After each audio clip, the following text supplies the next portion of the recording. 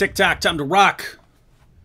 Good evening, good morning, good afternoon to everyone who's watching from all over the world. I am your friendly neighborhood philosopher, David Wood, and with me right now is the Prince. I think I called you the Prince. I think I called you the Prince the first time I ever met you. I said the Prince. I forgot about that, but now you remind me. That's hilarious. Now, but before we get into this, the question on everyone's mind, Sean, is how in the world did someone like you get interested in apologetics? Right? I mean, who would have thought that such a thing would happen given my background? Most people say I'm the least likely apologist, and it's just one of those stories you never would have seen coming. So, fair question. So I just wanted to say before we go into our topic. So obviously we're going to be talking about the deaths of the apostles and so on. And this is Sean is one of the experts on this issue, but just wanted to give props to your dad. The book More Than a Carpenter was the first apologetics book. Was the first Christian apologetics book I ever read where I knew I was reading Christian apologetics. Because cool. I'd read Hugh Ross's book, what is it, Creator in the Cosmos. I'd read that. Yep. I'd read some other books, but I just thought I was reading about Christianity. I didn't know what apologetics was. And then, so by the way, this was all in prison. So I was there in prison, and I was already a Christian, and an old guy who'd been locked up for like 40 years or something came up to me and he said, "My granddaughter sent me this. I ain't going to read it. Looks like something you'd be interested in." He hands it to me, and it was More Than a Carpenter, right? And I'm like, what is this? Wow. But I remembered seeing it in the Christian Book Distributors catalog, which we got over and over again.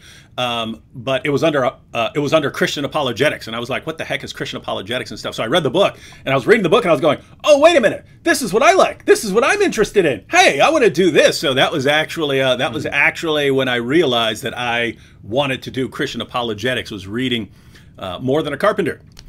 And as you know, of course, one of the main arguments in More Than a Carpenter has to do with the deaths of the apostles. So why don't you go ahead and give us, before we get into like modern research, which we'll be going through, why don't you tell us sort of the old school picture that, you know, people like me back in the day would have been familiar with? Well, first off, that's pretty awesome to hear. I'm not sure I had heard your story and how influential More Than a Carpenter was, so I will relay that to my dad. But that's pretty humbling and neat to hear. He is 80 now and been doing this for a long time, and so the reach and impact God has used him for is pretty awesome. So I heard this argument growing up. Obviously, it's in my dad's book. He would speak on it, present on it. It made sense to me. I thought, gosh, why would these guys put themselves in harm's way and die if this wasn't true? I didn't really have questions and doubts about my faith at all. In fact, to be honest with you, if you had asked me in high school, I might not have worded it this way, but in the back of my mind, I might have thought if someone's not a Christian, they just hadn't read More Than a Carpenter. Like, how hard is it? There's the evidence. And of course, you grow up and realize, wow, there's really smart people that see the world differently. But it wasn't really until probably about 2010. So in 2009, I actually helped my dad update the book More Than a Carpenter. And we included a section on the death of the apostles, but I had not studied it formally. And if I'm not mistaken, I think it says this might be the biggest footnote in the history of the world, in the sense that it says, for the death of the apostles, see church history. That's exactly what it says. I haven't looked at that or thought of it in years. And looking back, it's almost embarrassing. Like, I can't believe I footnoted that. So it was the year after that I started my PhD program, and that's one of the things that probed me. I'm like, what is the church history? But at the time, I just didn't have the focus and ability to look into it. When my dissertation came along, I'm like, this is a perfect topic. I really want to know. Yeah, and so in case everyone's wondering about the significance of what we're talking about right now, the main reason I started taking Christianity seriously, and my main reason for ultimately converting was, you know, when I was young, I thought I had an explanation for the rise of Christianity. I thought you know, a bunch of guys. They had the guy that they believed was their Messiah, and he died, and they decided they wanted to keep the movement going on, and so they invented this story about the resurrection. Well, their problem solved, right? The problem was when I was locked up, so this is when I was in jail, I found out from a Christian who also gave me a copy of like Fox's Book of Martyrs and so on, how the apostles went to these horrible bloody deaths. And that started bothering me because it didn't fit with my story, right? It didn't fit with what I believe. These guys made up a story. I was thinking, if they really made it up, are all of these guys going to be ready to go to these horrible bloody deaths over this stuff that they knew that they made up?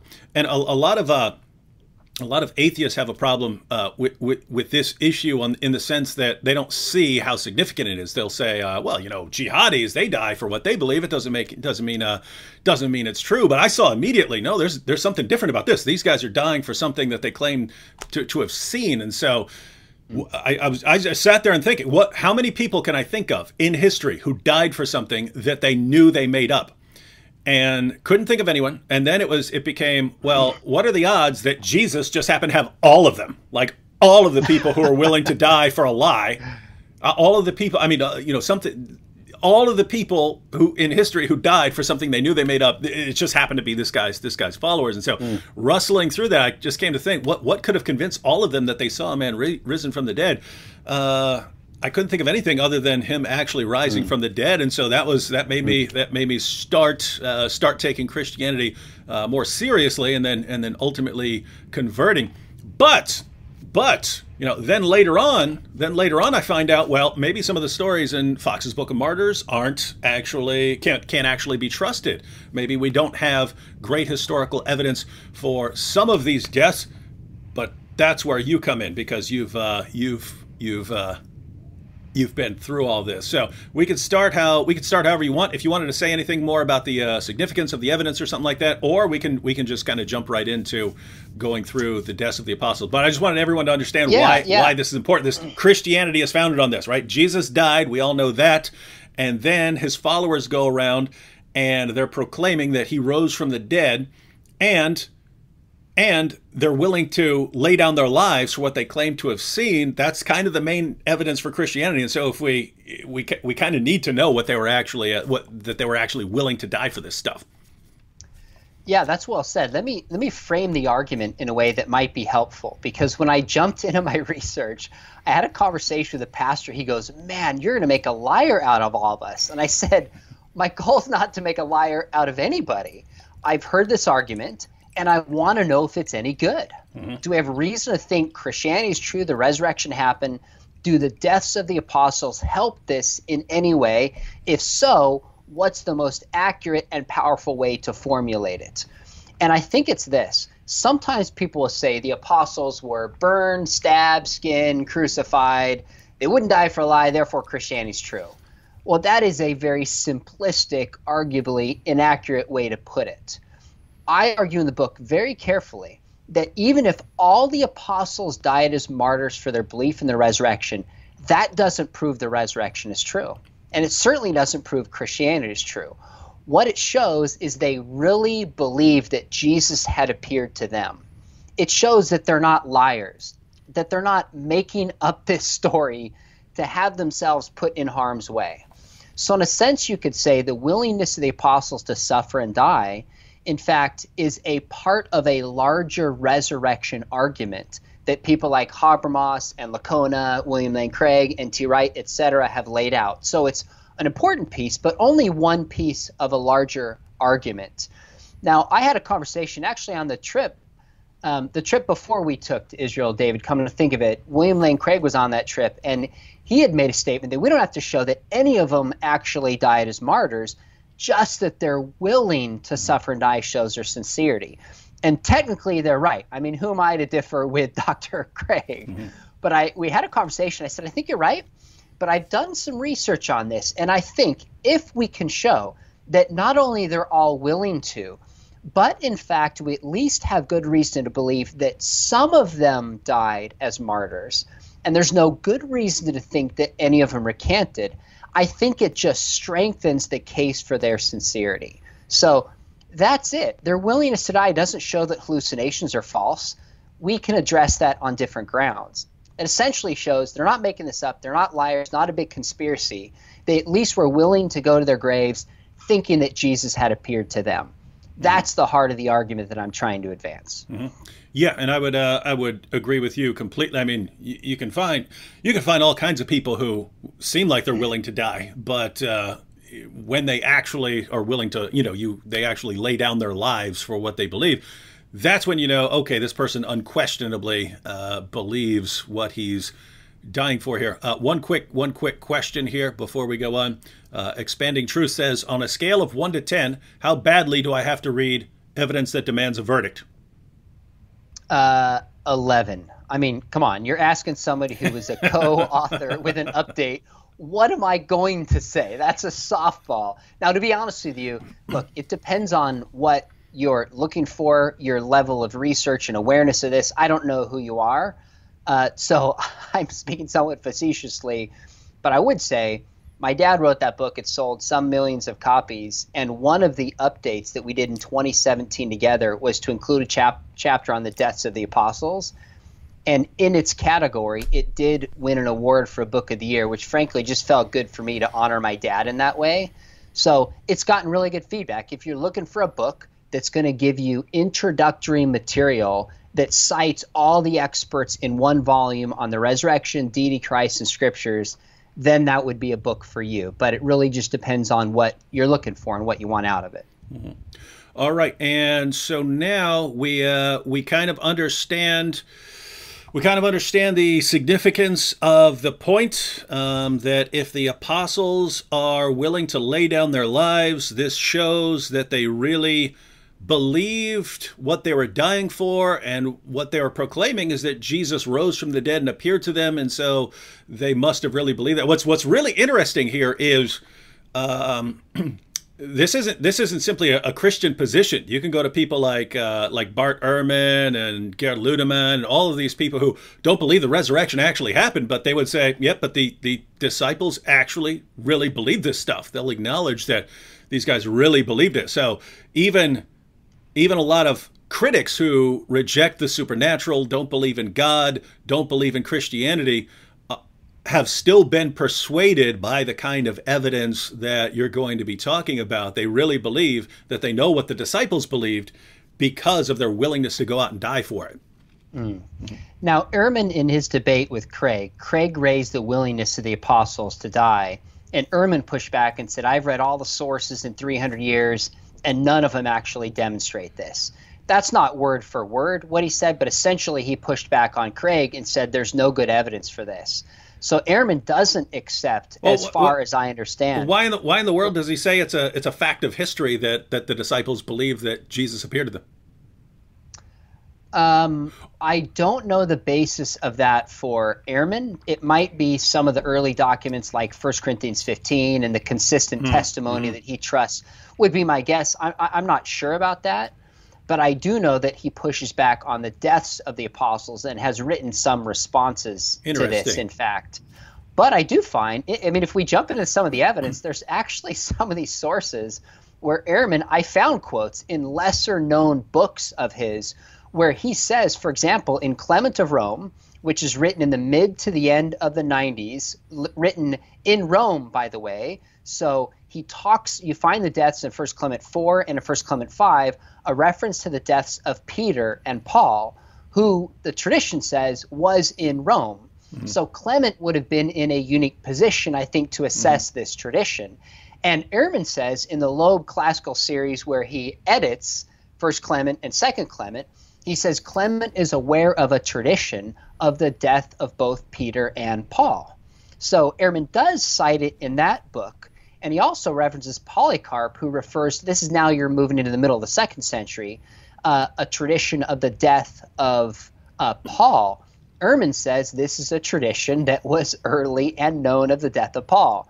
So he doesn't as a whole accept it, but as I've tracked down some different sources of him, I found him supporting a few individual documents of early traditions of the death of at least Peter and Paul that I thought was pretty interesting.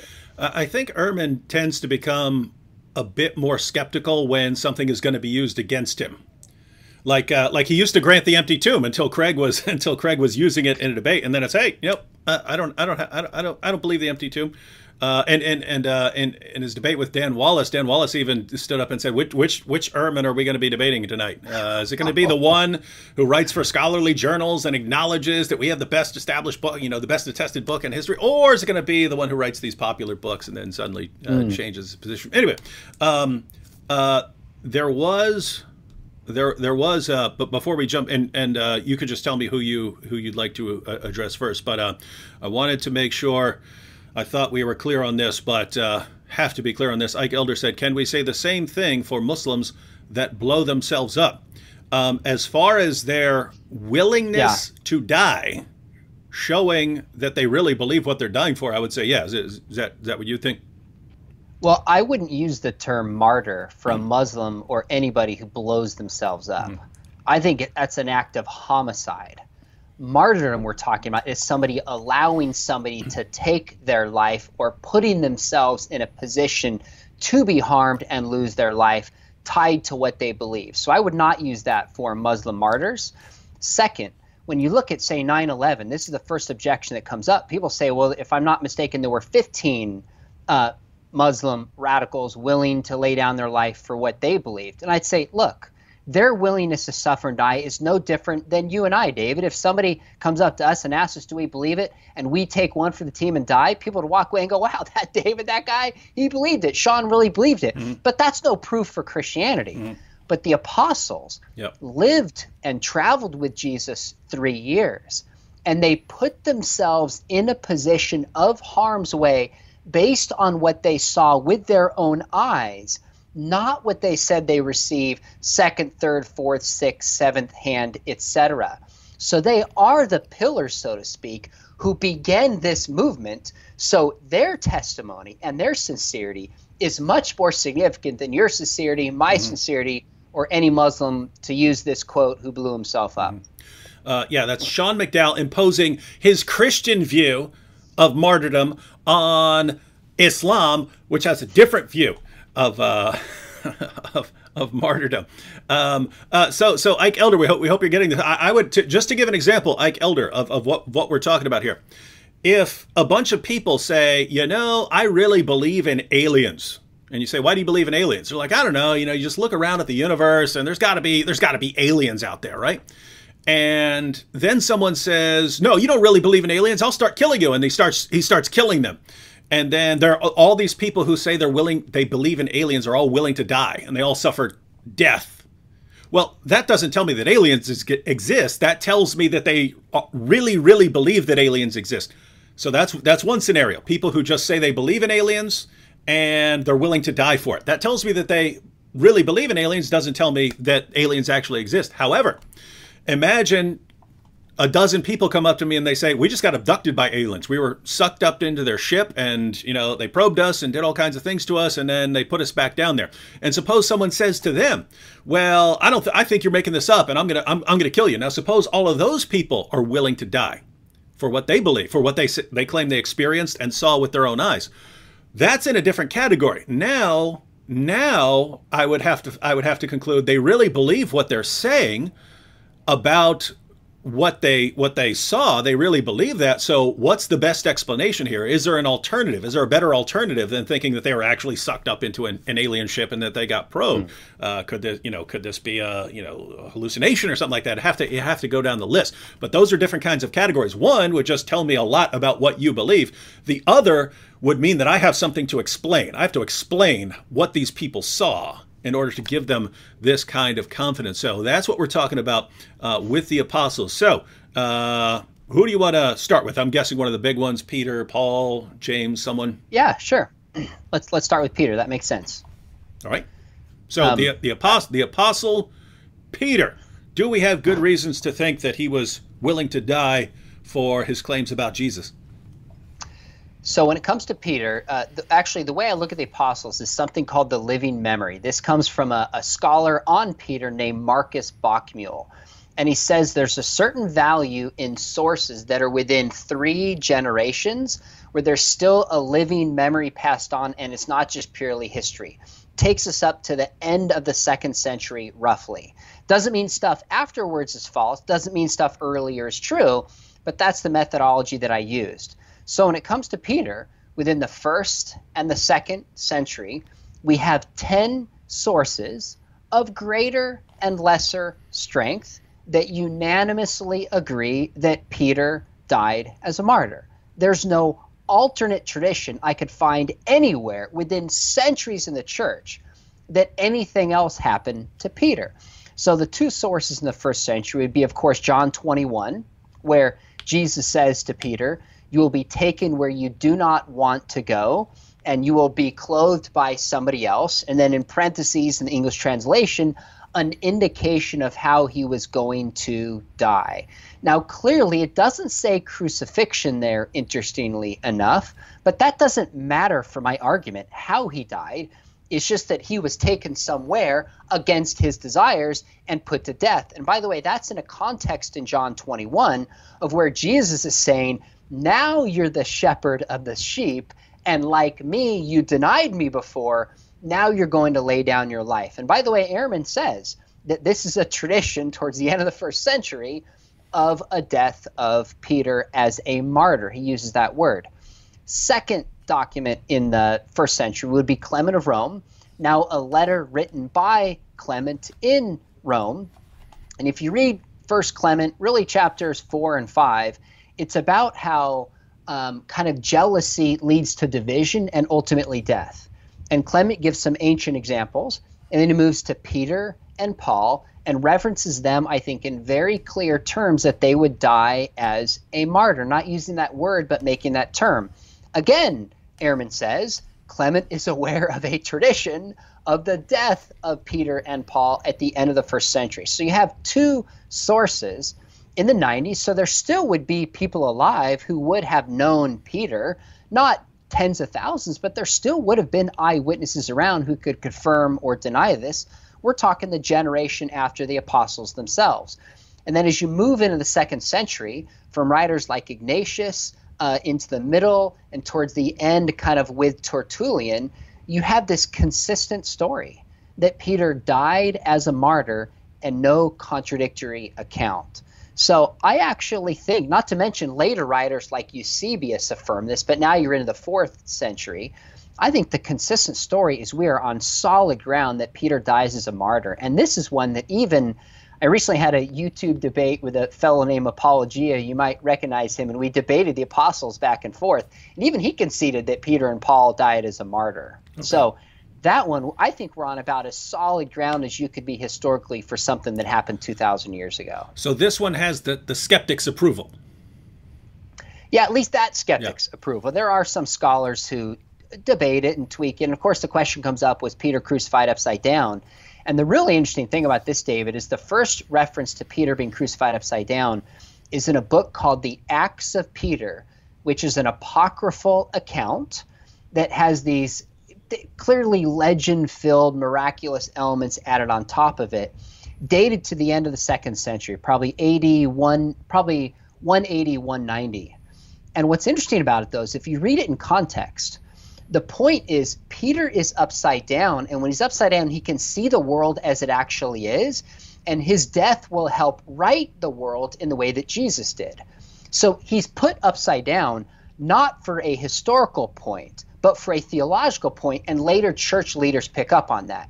So as best I can assess, it's possible he was crucified upside down, because there is some record of that, like in Hengel's book on crucifixion. But I don't think it's at least probable. I actually think what's interesting is one thing we know about crucifixion is somebody was stripped bare. But in John 21, it says you'll be clothed by another. I've actually come to think since writing my dissertation that he probably wasn't crucified and was probably killed another fashion. But for our factor here, it doesn't matter upside down, crucified another fashion. We have multiple early sources saying that Peter died as a martyr, and I don't think any good reason not to accept that account. So we can draw a distinction between knowing that someone, having good reason to believe that someone died as a martyr, but still be skeptical and critical of details that appear, especially in later stories down the road. Yeah, this is actually a really interesting part of the research that I did. As you get into the 2nd, 3rd, 4th centuries, you have this hagiography where people are telling these stories of the apostles, and they're filled with legends. But there's also a historical core to them. And it's not really till the 4th and 5th century that they become completely unhinged from history. So part of the challenge is to take like the Acts of Peter and say, you know what, it's full of like, you know, in the Acts of Paul, I think he baptizes a lion. In the Acts of John, there's all these bed bugs that John commands around. Like, there's funny stories, but they're actually surrounding a historical core. So how do we pull out what's historical from what's legendary? That was some of the challenge of my research. But when it comes to Peter, we have so many consistent early sources that we can stand, I think, on solid ground that he really died as a martyr. And by the way, in my research, I came up with a historical grid from least probable to most probable. And based on the quantity and quality of research, I try to assess each apostle. Number one, did they go on missionary work? Number two, did they die as a martyr? Number three, how did they die? And just, you know, there's some subjective element, but I try to lay out my criteria. So you're right. How he died, I think we have less confidence than that Peter actually died as a martyr. So Peter definitely gets a check on the best evidence we have tells us that he was martyred. We have early sources of people who were in a good position to know, and then you have one consistent story wherever you go. Inconsistent, they could be inconsistent on the details, but they're unanimous on his willingness to die and his martyrdom. That's right. And by the way, these sources aren't doing historical accounts asking the question that you and I are asking. These are documents written for other purposes, but they include statements that we can decipher in context and piece some of this together. So I think Peter's on solid ground. Now, by the way, to give context, I took the 12 apostles and I took James, the brother of Jesus, and Paul. So I took those 14. Of the 12 apostles, I think Peter is on the highest level historically or close to it. Of the 12 apostles, the only one I would put on that level additionally, or actually maybe close to it, not quite that level, would be James, the son of Zebedee. Now, James, the son of Zebedee, the earliest account we have is in Acts chapter 12. And what's interesting about Acts chapter 12, it describes Herod takes him and beheads him, and then the passage moves on and Peter flees. Now, for reasons we won't get into here, I believe Acts is a reliable historical account, and we can trust it as an early good source. But if you compare James with the death of Stephen, that's in earlier chapters in Acts. Now, I do think Stephen chapter is accurate, but I was having another conversation with skeptic recently, and they said it clearly feels like the Stephen story is doctored to sound like the story of Jesus. I said, I have some pushback and challenges to that, but fine. So if you're going to push back on Stephen and say because it reads that way we don't accept it, then you have to concede that James, which doesn't read that way, and as Keener says in his 4-volume commentary, it just reads like a straightforward execution account, therefore is a good, reliable historical account. And then all the sources after James confirm that as well. So bottom line, of the 12, I think Peter is the highest. I might put James like a notch below that, but still good historical evidence he died as a martyr. Those are the two of the 12 I would put in that higher category. So so these are kind of different ways of looking at things. With when you're looking at historical stories or something like that, one of the big questions that would come up is there a good reason to invent this story? Why would someone invent this story? And doesn't mean that someone did invent this story, but if you can think, oh, here's why someone might have invented this story.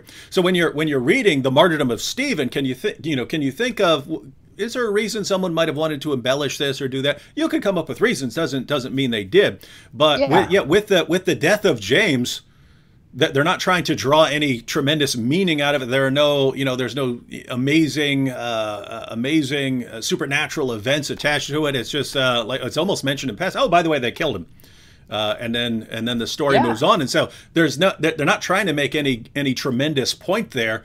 And if they were, if if Luke were trying to invent a story about someone being killed, I mean, it just doesn't seem to be any reason for it right there. And so here it seems like the only reason that it's there is just because he's announcing when James was killed. So I do think in Acts it helps advance the story of the persecution and why Peter flees. So it fits the larger story. But I think the point you're making is right, that there's not these flowery details to try to make it seem like, you know, he looks up into the heavens and he died the way that Jesus did, the way you might expect one of the top 3 of the 12 to die. Rather, it's just stated without any additional details, so the book of Acts can move along towards the advance from Jerusalem to Judea to Samaria to the ends of the earth. And by the way, the kind of death that's given to James, we know was the kind of death that was used. John the Baptist was beheaded. Paul was probably beheaded. That was a common means of execution. So you just start looking at these particulars and the reliability of Acts, and then you look outside of the book of Acts and the other documents that we have, and you just see this consistent story and no competing claims about the way that James died. So I think we're on good historical grounds, even if you don't think the Bible's inspired, good historical grounds to conclude that James, in fact, was executed in a way that was tied to his faith and the proclamation thereof. A couple of side notes here. I see some people sharing links to your materials and so on. I did put a link to your website and your YouTube channel and to your book on this topic. Those are in the description box for anyone who wants links to Sean's website, his YouTube channel, which you should subscribe to, and to his book if you want the full case. And one go ahead. Oh, I was going to say, the book is an academic book. I apologize. I had no power over that. I think paperback is $50. If anybody is like, I want to buy that, email me through my site, and I have a link. I can't post publicly, but I can send you a discount code for about 35% off. So if you want that, that's the discount I can get on it. Email me through seanmcdowell.org, and I'll personally send you the link. Yes, I saw some people complaining about how expensive it is, but that's I'm sorry. guys. That's how academic books are, right? They you basically if you make a popular level book and millions of people read it, then you don't need to make much. The publisher doesn't need to charge much because they're going to make a little bit of money on all these books. If you scholarly books, then they're typically much bigger, and they're not made for a popular audience, so it's more people who are really interested in that topic who get them. So they just they charge more. But you got a good deal here. Little side note for clarification here. Jeremy Wong asked, is it when you're talking about the debate earlier? I said, is it Apologia Church, Jeff Durbin? No, there would be no reason for Sean to be debating Apologia. I think you said Apologia. I think the atheist that I'm aware of is named Paulogia, because me and me and Apologia, not Apologia. Yeah, so Paulogia, I think his name is Paul with an Ogia on the end, because Inspiring Philosophy and I went through one of his videos on I think he was attacking the moral argument or something like that, and we went through and discussed that in a live stream. All right, so that's all been clarified. All right, so Peter gets a check, James gets a check. You said James, really good evidence, maybe a touch below what you have for Peter. So is this how you're proceeding, sort of in order of evidence? Not necessarily. Okay. I was starting with the 12 and then moving to James and Paul. That makes sense. Outside. That makes sense. So let's shift to James, the brother of Jesus, and Paul, and then go back to the other disciples, what evidence there is. So in other words, we're looking at the top 4. So if we take the 12 disciples and we take James, brother of Jesus, and Paul, that's 14. I think 4 of them were on high historical grounds to conclude they died as martyrs. So James, now the brother of Jesus, not one of the 12. We know that he had an appearance of Jesus. 1 Corinthians 15 mentions the appearance to James. And you can also ascertain this, I think, from looking at the book of Acts, at least the appearance to the 12 and his position in the church. James, the death, what's very interesting is here's where you have a non-Christian source in Josephus. And Josephus, there's 2 references to Jesus, of course. One, the Testimonium Flavianum, that is debated, where he references the death of Jesus, what was proclaimed about him, resurrection, being the Messiah. But there's another passage in Antiquities where it refers to the death of James incidentally, and he's just mentioned as the brother of Jesus. It's this incidental side reference in a larger political argument. And most scholars, at least that I could read and find, accept this because it's not the kind of thing that anybody would invent and put on the lips of Josephus. It wouldn't have helped them in any regard until like now when we're asking these questions. So most accept that, and it's a reference to the death of James, probably written in the mid to early 90s by Josephus. Then you skip to the 2nd century. What you also have for James is then you have Gnostic sources, and then you also have Christian sources.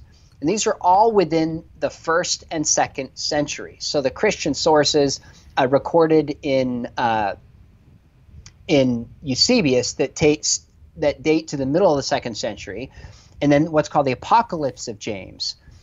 So what's unique about James, bottom line, is you have a Jewish source, Christian source, and Gnostic sources that all agree on his death early. Now, they differ over some of the particulars, so we're back to the question, how much legend is added, etc. But the agreement as a whole, I think, is very, very strong that James, in fact, died as a martyr. Now, I'll tell you, David, one pushback that Apologia got into with me, here's the difference, is he said, we don't know that James died for his belief in the resurrection. Mm-hmm. He died, if you read Josephus, really for political means. And my pushback to that is there's not this fine line in the 1st century between religious beliefs and political beliefs. Jesus was put to death for both. Mm-hmm. There was a political dimension and there was a religious dimension. So here's James in the very city that Jesus had been crucified 3 decades earlier, leading this church movement with full awareness of what happened to his leader. And we know that when a leader was executed, it was not uncommon in the Roman Empire to execute other key leaders that promote the same movement. James is proclaiming this message of following this crucified Messiah with full awareness of what it could cost him. So if he died of a heart attack or someone broke into his house and robbed him and he died, I'd fully concede that has nothing to do with martyrdom. But he's put himself in harm's way. He's proclaiming this public message, is killed for political and faith reasons. I think he qualifies as a martyr. But nonetheless, even if we don't use the word martyr, it doesn't really matter because James is putting himself in harm's way by proclaiming this message, which minimally shows his sincerity that he had seen the risen Jesus. Mm-hmm.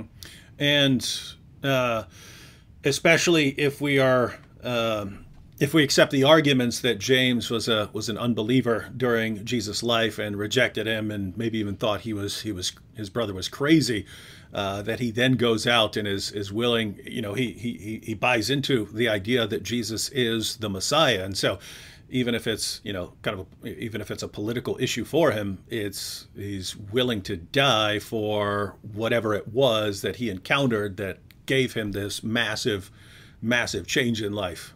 So, yeah. Yeah, I think that's right. And, in some ways I had to spend a lot of time studying the definition of martyrdom, and I didn't realize there's a ton of literature in this.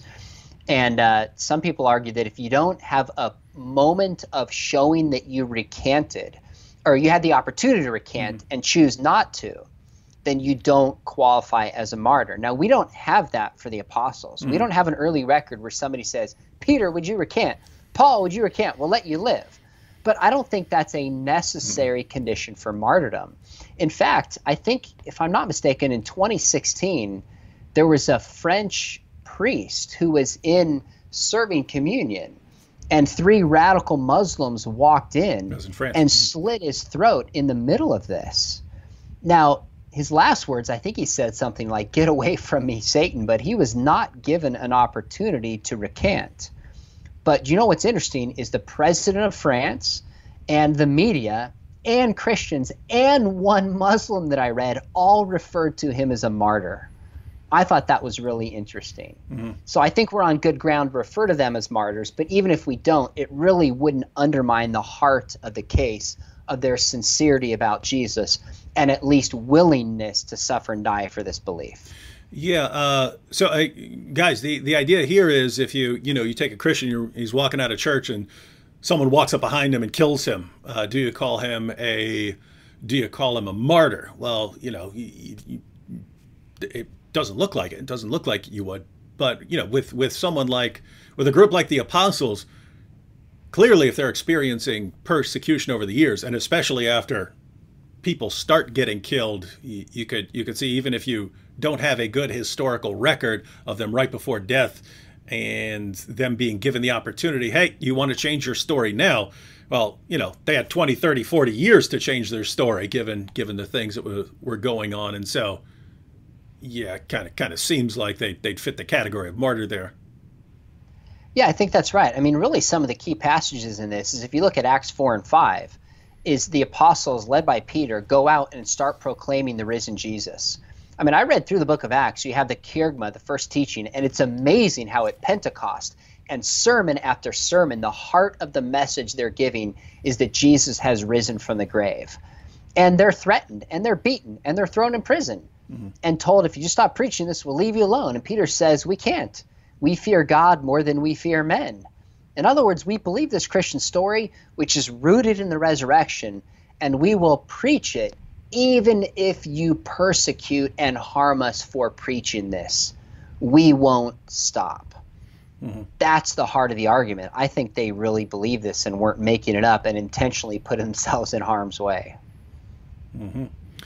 So we have Peter and two Jameses that would get the thumbs up on dying for their belief in Jesus and being martyrs. Were you done with James? Done with James. The other one I would put in that high category would be Paul. And again, Paul is not one of the 12, but of course wrote a ton of the New Testament. And Paul claims to have an appearance of Jesus. This is in 1 Corinthians 15, 3 times in the book of Acts. And so I think he warranted being in this group. Well, when you look at Paul, with Peter we had 10 sources. With Paul, off the top of my head, I think it was 8. 2, possibly 3 in the first century, and then 5 to 6 in the second century. So the first century would be like the book of Acts. There's a good case that could be made that Paul's life is mirroring after Jesus's life. And even though it doesn't include his crucifixion, we're meant to believe that his life is going to end the same way that Jesus did. That's one line of evidence. I don't think that's super strong, but an argument can be made there. The second one that's not as strong is, interestingly enough, in 2 Timothy, where Timothy writes, he says, I'm about to be poured out like a libation. I've ran the race, I fought the faith.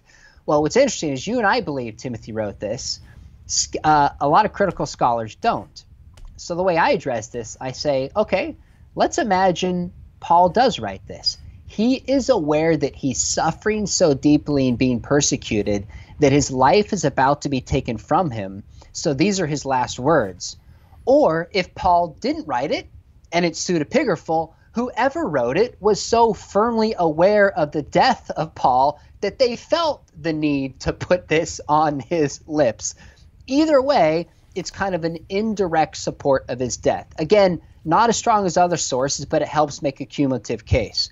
The solid one would be back to 1 Clement chapter 5, again written in the 90s, where he references Peter and Paul as modern-day examples when it was written of those who ran the race to the end in the footsteps of Jesus. Get into the 2nd century, and again you have Ignatius, you have Irenaeus, you have Polycarp, at least 5 to 6 references within that living memory and a bunch after the end of the 2nd century, unanimously confirming, as far as I could find, that Paul, in fact, died as a martyr, which makes sense when you look at the life of Paul. 2 Corinthians 11, how much he suffered, that he, in fact, would die that way. So I think I think we're on very solid historical ground with those 4. Now, I'll tell you one more interesting thing, at least to me, is when I wrote my dissertation, the academic book, it came out 2015. When Paul is beheaded in the book of, in the Acts of Paul, this milk type substance comes out.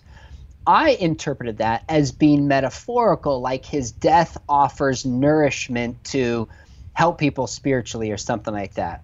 Well, I had a doctor, a heart surgeon, email me, and I've been trying to find the link.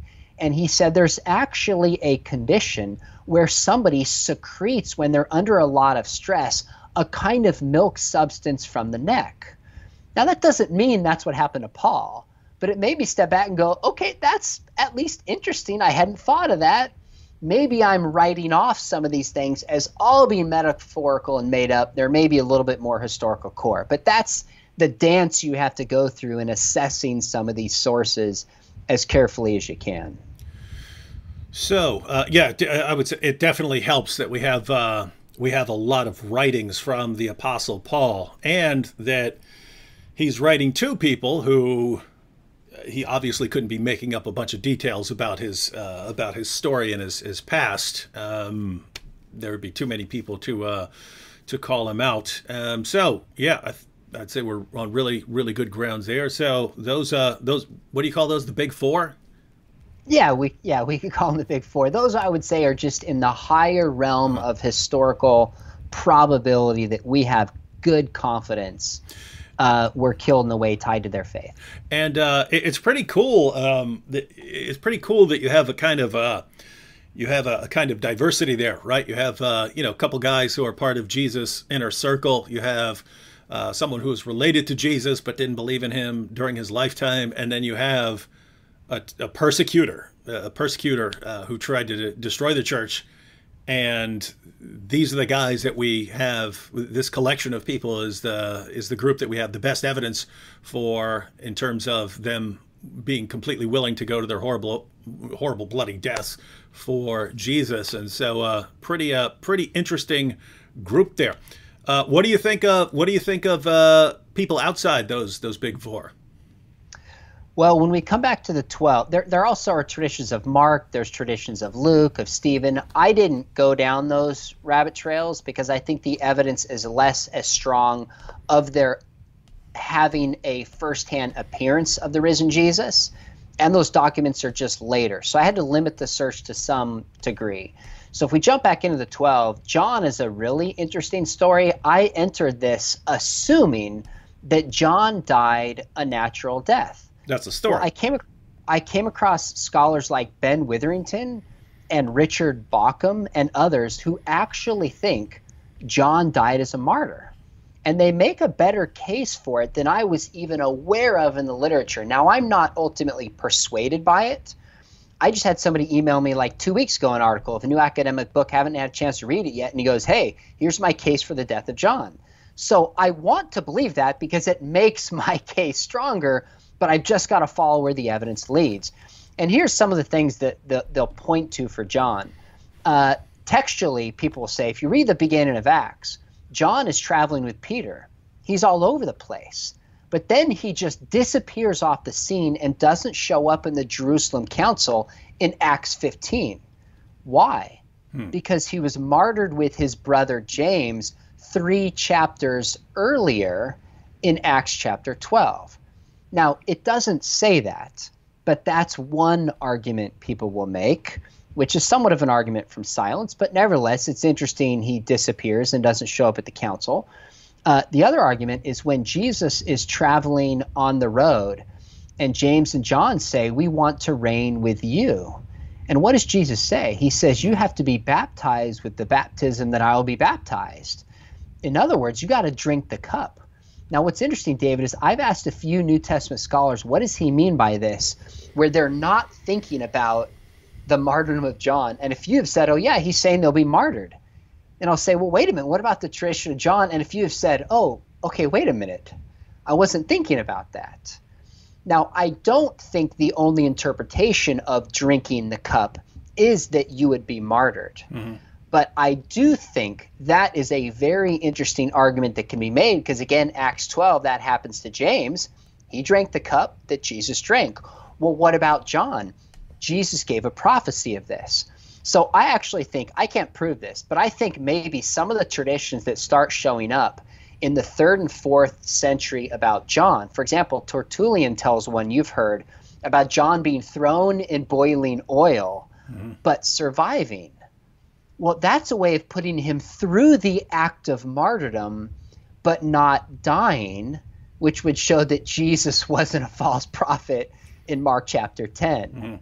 And there's other ones of him taking poison and surviving that I didn't find for the other apostles. Now, I can't prove that, but I'm suspicious that might be the case. But I do think that that prophecy of Jesus can mean, are you willing to suffer for me? Are you willing to take the lot that I've given to you, and not necessarily martyrdom? But that's a textual evidence that is used for the death of John. Now, the other evidences for John is when you get into really more the turn of the 3rd, the 4th, and 5th centuries, there's these calendars where early different churches would celebrate certain deaths of martyrs. And James and John are put together at that time as both dying as martyrs in some of these calendars in the 4th, 5th, and 6th centuries. Now, what's interesting is there's that tradition, but now we're dealing with the 4th century, instead of the 1st and 2nd century. So it just has less weight. The one piece of evidence that's fascinating is there's a reference in, I've got to think about this for a second, Philip of Sidon, who wrote after Eusebius, references a writing from Papias in the early 2nd century, and he quotes Papias as indicating the martyrdom and death of John. Now, Philip of Sidon writes, if I remember correctly, the 5th or 6th century. He's quoting Papias early 2nd century. Eusebius also quotes Papias, but doesn't quote that passage. So I haven't analyzed that passage in depth, but the scholars that I've talked to have say they don't trust Philip of Sidon there and think that he probably got that mistaken about Papias. All that is to say, I wasn't aware of any of this about the death of John, and it was enough to at least make me pause and go, that's interesting. It's at least possible, even though I'm not convinced it's as strong as some of the other ones. So the interesting thing here is that, so you have situations where you have good evidence that certain people died as martyrs, and then you have late stories that can't necessarily be trusted, 3rd or 4th century sources that you can't necessarily trust, and so you can't put too much stock in them and say, yes, this is how this person died back in the 1st century. But that kind of goes in the other direction as well, that if you have a 3rd or 4th century about the Apostle John, and it's saying he wasn't killed, well, he may have actually been killed, and so you could actually put together a case. And so it's just the idea, in the 3rd and 4th century, we know that people were embellishing stuff, so you can't trust them completely, and therefore kind of have to sometimes start from the ground up, unless you know where they're getting their information from. But so with someone like the Apostle John, if you can't trust the later story, then if you do come up with some good reasons for thinking that he died, then you could actually alter what is commonly believed, because that's the normal belief. The disciples all died for their faith except John. So yeah, interesting stuff. All right, we're going to wrap up in a couple minutes here. Anything else you want to cover along those lines? We can go a little bit further into this if it's helpful. I can't wait too long for dinner. I'm on the West Coast, but let's go a little bit longer if you want to. If there's questions here, but let me jump into. So let me frame this again for everybody. Study the 12 disciples, James and Paul. I think James, brother of Jesus, and Paul, good grounds they died as martyrs. Of the 12, James, son of Zebedee, brother of John, and Peter, good reason, died as a martyr. What about when we move to the rest of the apostles? Well, there's 2 that I think are at least more probable than not. So in other words, they're not 50-50, maybe they're 51-49, but at least you could make the case that we have interesting early evidence that moves it in the direction of probability. So Thomas, for example, we have the earliest source of the death of Thomas is in a book called the Acts of Thomas, which is basically the end of the 2nd century, early 3rd century. So this is not a document that's nearly as early for all the other 4 that we talked about. The Acts of Thomas, and it's legend-filled, but it seems to maintain a historical core of Thomas being sent to northern India, moving down south, dying as a martyr killed by spears. Well, you also have this tradition in India itself, this non-written tradition that's been passed down historically.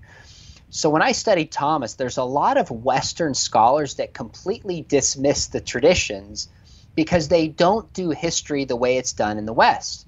And yet in the East, especially in India, they have songs, they have poems, they have stories. They have these traditions and even burial spots that trace back very, very early that seem to be independent of the Acts of Thomas. Now, scholars differ over this. Some say you have the Acts of Thomas and these traditions. They're really only one tradition. If so, I don't think we could have a ton of confidence in the death of Thomas. But as I look at them and assess them, there seem to be enough differences that I'm at least inclined, although I could be mistaken about this, to think that there's two different strains about Thomas that both agree that, number one, he went to India, number two, that he died as a martyr. Now, they're later, and they're not as qualitatively, historically solid as the others, but I'm not willing to dismiss it, especially because with Thomas, I couldn't find any other traditions of him. You look at Andrew, there are dozens and dozens. Bartholomew, dozens and dozens of traditions. These guys go everywhere. But when it comes to Thomas, all I could find that is early is consistently he went to India, and all but a few traditions he died as a martyr. And we actually know from a first century document that you could easily travel from the area of Rome or Jerusalem to India at that time. It actually was a unique window where we have these documents where people talk about even the currents you could ride on, where you could find certain spices and ports. There's no reason to think he couldn't have gone there. And then in the 2nd century, we have some other written records of Christianity uniquely being in India. So it's not as strong as the other traditions, but it was enough for me to kind of pause and go, you know, this may be more probable than not. I'd argue the same with Andrew. You have at least two lines of evidence with Andrew, one, the Acts of Andrew, middle 2nd century, and then another source that describes, in the Acts of Andrew, he's crucified. In this other source, Hippolytus, he's hung on a tree. So they both mean the same things, but very different descriptions. Tells me there could be two sources for Andrew. So maybe it's more probable than not. The rest of the apostles, David, I don't know where history ends and legend begins. I mean, poor Bartholomew, I found traditions he was skinned alive, burned, beheaded, stabbed to death, drowned, crucified. I mean, the poor guy either had a really bad day or people are just making stuff up about Bartholomew. 99 ways to die. I mean, right. Exactly. And that's so I guess in sum, 2 of the 12, we have very good evidence. 2 of them are maybe more probable than not. The rest of them, I think that's 8 if I did my math correctly. I don't know where history ends and legend begins. The historical record is just not there to make a sober assessment of it. Mm-hmm. So we've got of the 12, we've got 2, and then another 2 more probable than not, and then a couple who are not of the 12, and looks like so the idea here would be if people are only willing to die for what they believe, looks like you've got plenty of people still from very diverse backgrounds. Again, some of them Jesus' original followers, then James, who apparently rejected him, Paul, who was a persecutor. And so looks like you have plenty of evidence there to conclude that either Jesus just happened to attract people who would make something up and then be willing to die for it, or the same reasoning still applies. You have a bunch of people who are willing to die for what they believe in. What is the best explanation for that? And so, those of you non-Christians who are looking at this, what do you think? What do you think? What evidence do you have that would account for Peter and James being willing to lay down their lives for, their beliefs about Jesus, and then James, the brother of Jesus, that's a different James, didn't believe in him during his earthly ministry, but was still ready to die for him later. And then Paul's a persecutor who's disgusted by Christianity, who converts to Christianity and says it was because he encountered the risen Jesus. What do you have that would even account for this level? So everyone else, everyone else aside, what do you guys have that would account for all of this that would actually fit? Because as soon as you start going hallucinations, pretty strange to say that all these different people in these different situations are all going to be hallucinating the same guy. Or so anyway, the idea, guys, is if you have an explanation for something, if you have a belief about Jesus, it should fit the evidence. And if you don't have a theory that actually fits the evidence, then you got a problem there. And if I could add one more thing that might help, and one of the questions is, or one of the points that I make is, although we don't have a record of the apostles being given the opportunity to recant before death, we also don't have a record in history of any of the apostles recanting whatsoever. Mm-hmm.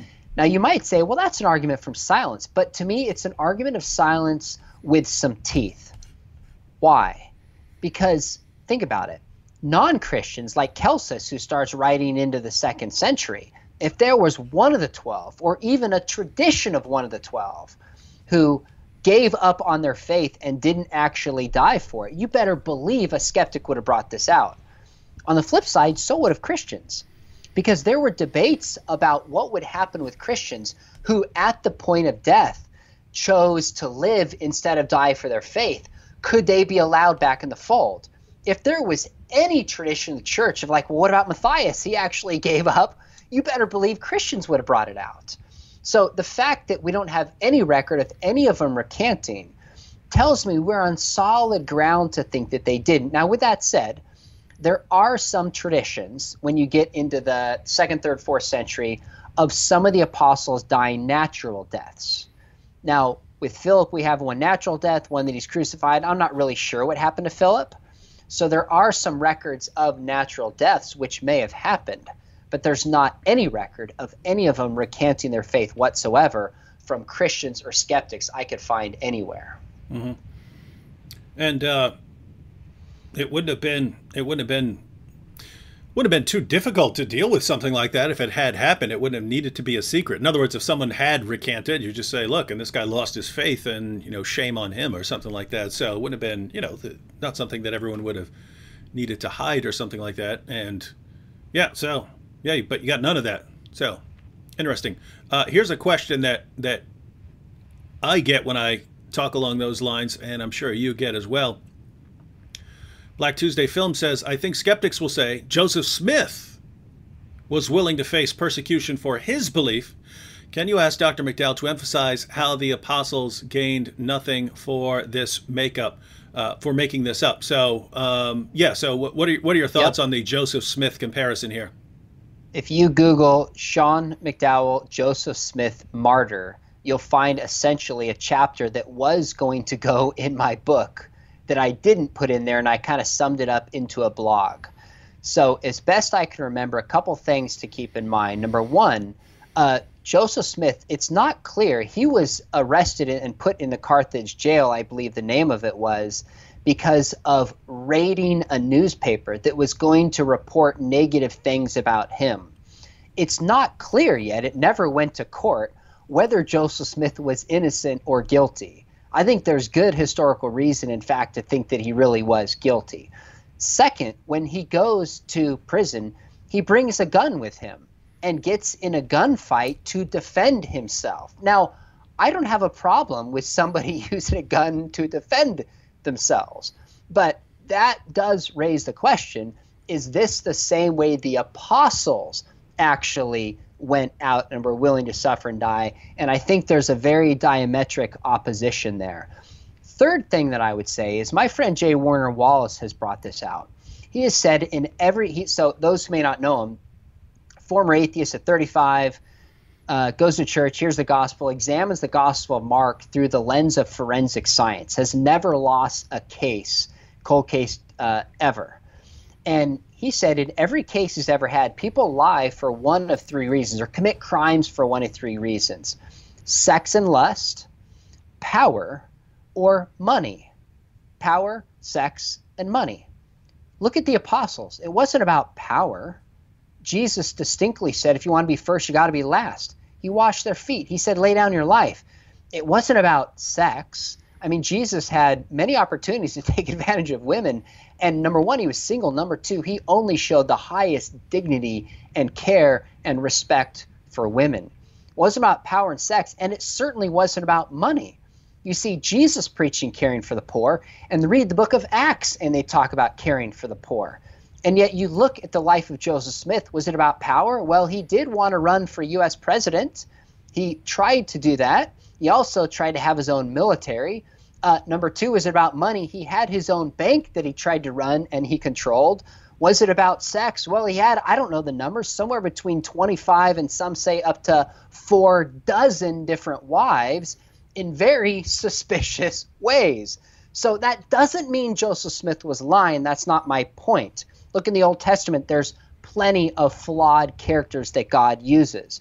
But if we're going to compare the apostles and Jesus to them, the very 3 things that you look for in motivation are lacking with Jesus, lacking in the apostles, and they're all present with Joseph Smith.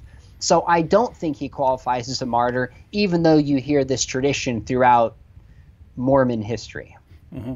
And just to share my thoughts on this issue, I have no problem with someone being sincere and being totally wrong. So we have good reason to be suspicious of Joseph Smith and his claims to have received revelations, right? Because he got a lot of stuff out of his revelations. But even if we had none of that, even if he didn't get any women out of it, and even if he didn't have any, political aspirations, anything like that, and he just went out with this message, we know that individuals can be delusional, right? We know there are cult leaders who actually believe what they're saying. Like, I believe Muhammad sincerely believed what he was preaching. Not necessarily in every instance, but I believe Muhammad was sincere. And I've been in multiple mental hospitals, so I've known people who were out of their minds. So that's not what we're talking about, right? If one individual said he saw someone rise from the dead, I would not put a lot of stock in it unless I had some very good reason to trust that person. If multiple people from multiple backgrounds who had nothing really to gain all started saying it, that's a kind of different category. So yeah, my view of Joseph Smith is, even if everything about him told us that he was completely sincere and had no reason to invent anything, I could still think that he's just delusional, or he's got some mental problems. You'd have to have some other people verifying it, which I think you did at one time with Joseph Smith, and then they ended up recanting and things like that, and so you ended up with some problems. All right, well, let's take a couple super chats real quick. There's just a couple of extra comments, and then we will wrap it up, because Sean is East Coast. I mean West Coast. You're West Coast. You're out in the middle, out in the middle of nowhere, and if you stay there long enough, you're going to fall into the ocean.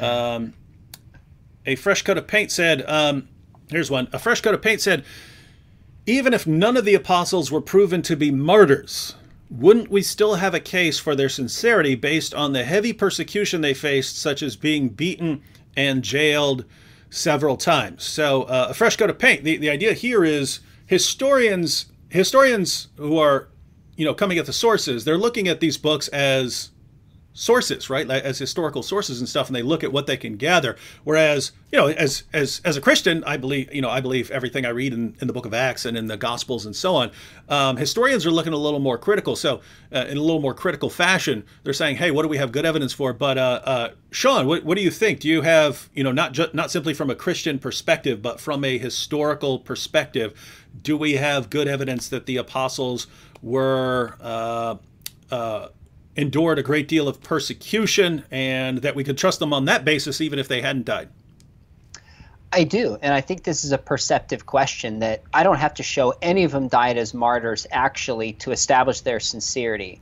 And the best way to do this is to look in the book of Acts. You actually have a list of the name of all the apostles. I think it's in Acts chapter 1.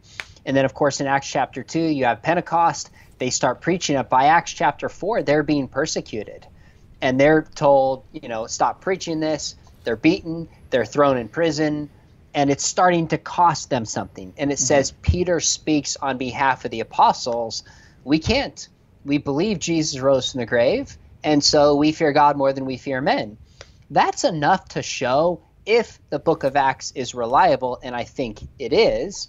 And there's also some additional extra biblical writings that come the generation after that talk about them preaching and going out, etc. But I think that's enough to establish their sincerity. But then when we nail down and go, oh, we also have some of them that died, to me that just adds a strength to the case overall. Yeah, I would agree. So yes, your point, I believe, is just looking for the name. Yeah, fresh coat of paint. Posted that. So yes, we agree with your point, a fresh coat of paint. And so yeah, it's just we would have had the evidence anyway, but we got the extra evidence. Couple more comments. Salgrad said the disciples of Muhammad wanted to leave Islam after he died. Well, you certainly had lots of the early Muslims in certain situations who were kind of compelled to convert, and they wanted to leave after Muhammad died, and then they had what were called the apostate wars, where they were forced to come back to the fold. Peter Millich said, "I remember these words from you, David. Liars make poor martyrs." I didn't invent that saying. That was, I had concluded that when I was on my path to Christianity. I concluded that I couldn't think of any reason these guys would go out and die for something that they made up. But yeah, I've heard that from other people. I heard that little cool line, liars make poor martyrs. All right, so Sean, I know you've got to get going. Again, everyone who's watching, there are links to Sean's website and his book on this topic and his YouTube channel. And you post all kinds of videos. You post regular videos. You do live streams as well on your channel. Yeah, I try to do 2 to 3 a week. I've been doing interviews. I'm interviewing J.P. Moreland on The Soul tomorrow. And then it might interest anybody watching. Friday night or Sunday night for Father's Day, I'm going to interview my dad, who is 80, and he's been in ministry 55 years. And I've asked him if he'd be willing to share certain untold stories and wisdom that he's learned along the way that he's never shared publicly. So if I didn't know my dad and the people involved, I'm not kidding, David, I would have a hard time believing this. But my dad has lived a modern day Paul life. So if your audience likes watching YouTube channels and you're not streaming Sunday night, come on and check it out. And I think he's going to share some stories that are pretty interesting and powerful, just a lot of life lessons that he's been through. And then next Wednesday, I got Preston Sprinkle coming on, and we're talking about one of the common revisionist arguments today is that the word homosexual was invented and not originally in the Bible itself. And it's a modern day invention to kind of persecute against gay people. And we're just going to unpack that theologically this is mistaken. And it goes back to Leviticus 18, goes back to Romans 1, goes back to 1 Corinthians 6 itself. So those are the kind. Just had a debate on evolution with a prominent Christian who believes in evolution, and Doug Axe, intelligent design proponent. Bill Craig's going to come on and talk about his book on atonement. So lots of cool interviews, and then I just post 1 or 2 videos a week. If people are done watching yours and want some more substance, check it out. Yeah, guys, if you get sick of mine, then definitely go over to Sean's channel. But yeah, guys, subscribe to his channel if you're interested in any of that stuff. You definitely want to hear the accumulated wisdom of Josh McDowell over the years, so over the decades. Yeah, probably I can't think of anyone who sort of spurred apologetics in the modern area more than Josh McDowell. So you'll want to check that out. David, what's interesting, sorry to cut you off, is part of what spurred this to me is we've lost Norm Geisler in the past couple years. Ravi just passed away. I mean, who of that age is still with us that we can soak this wisdom from? And I just thought, gosh, I got to ask him certain questions. And I got to imagine there's a lot of people who just want to hear this perspective. I mean, he was with my resurrection class today. I teach at Biola. And I asked him, like, how has the resurrection argument changed? And he says to my class, nobody was doing this when I started in the 50s. It was C.S. Lewis, Francis Schaeffer, and one other guy, he couldn't remember his name. Yeah. I mean, just how much this has changed is pretty cool. So, yeah. Anyways, I just want to gather that wisdom. Hopefully God has them with us for a long time, but while we can. That makes sense. My great grandmother died in 2003, and she was 105 years old. And I just remember thinking after she died, wait a minute, she was born in 1898. So she lived through World War I, the Great Depression, World War II. She knew people who were in the Civil War. She had family members who were in the Civil War. How did I not sit her down with a camera in front of her and say, start at the beginning and tell me everything you remember for posterity's sake? Didn't do it. And so, yes, you got to get all of this out there. You might want to see if hope your dad actually likes doing the live stream, and you can keep doing them and taking people's questions and things like that. So that is awesome. Everyone subscribe to Sean's channel. Get his book if you're interested in. I mean, this is fundamental. Very important stuff.